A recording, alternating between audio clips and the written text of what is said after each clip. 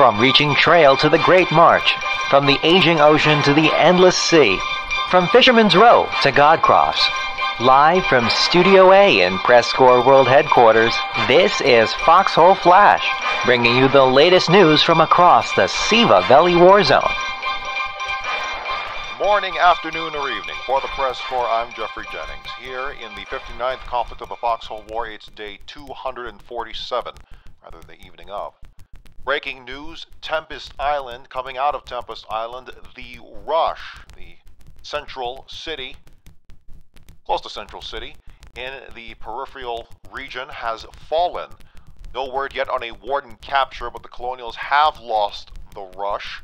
That town being a veritable bulwark, lowercase b, using that as an adjective in this case, a bulwark against Warden advance coming from the north, particularly from Alchemio Estate in the northwest and further north near Lost Arkov.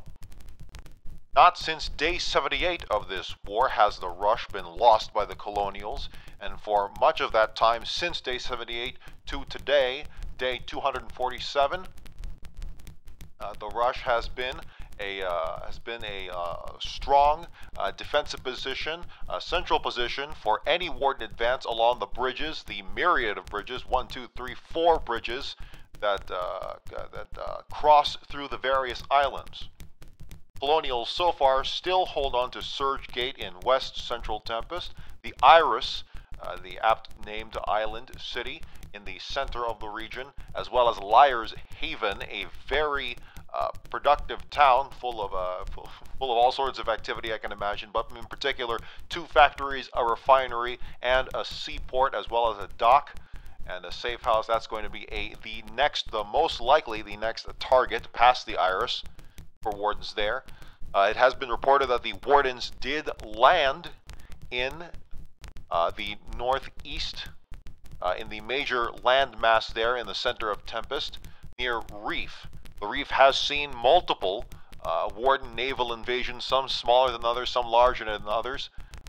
Most of them have been met with swift colonial attack, swift colonial counterattack, even including battle tank movement all the way in Tempest. But it seems this time that the Wardens have managed to stick their landing, literally speaking, and move westward to take the town of Rush. We're just receiving word that, yes, the Wardens have successfully brought forward a construction vehicle and taking the town of Rush. Still so early that they haven't taken the safe house yet, but we can confirm that the Wardens have taken the town, have taken the city. Where they're going to next is anyone's guess, either west towards Surgic or the Iris, excuse me. But plenty of action I can imagine is taking place in there. We currently do not have a reporter on the ground in Tempest Island, so we cannot confirm what the Wardens used, what assets and force multipliers were used by the Sivish troops to take the town. Neither can we confirm what the Colonials used in defense of the town, but we do know that with any kind of naval invasion, particularly a successful one, and particularly one against a heavily fortified island that is Tempest, it's going to take a lot of firepower and incredibly good timing in order to successfully land and push forward and take any kind of town. Again, still no word yet on what assets were used, nor what outfits were involved with the landing, but all we can confirm right now is that the Rush has fallen to the advancing Wardens who came by sea, and plenty of action, I'm sure, still ongoing. We're going to go back to the music. We may come back shortly with some kind of report, but for now, we can confirm that, yes, on day 247, the Rush fell to Warden troops, and now this leaves the entire eastern flank of the entire colonial line open to advancing Warden forces. Elsewhere in the war, here in the 59th, Drowned Vale seeing plenty of action. Lockmore, Colonials managing to retake the relic bases at Moon's Copse and West March, although fighting continues there, light fighting In Varanic Coast, Colonials continued to hold on to the towns of Mara and Bonehaft, although Wardens did manage to take the neighboring towns of Ayuxta Homestead and Scythe. And in Orebreaker Isles, the Wardens have managed to contain the Colonials at Kofteri Channel, at least for now, but Fisherman's Row, neighboring Fisherman's Row to the south, appears safe.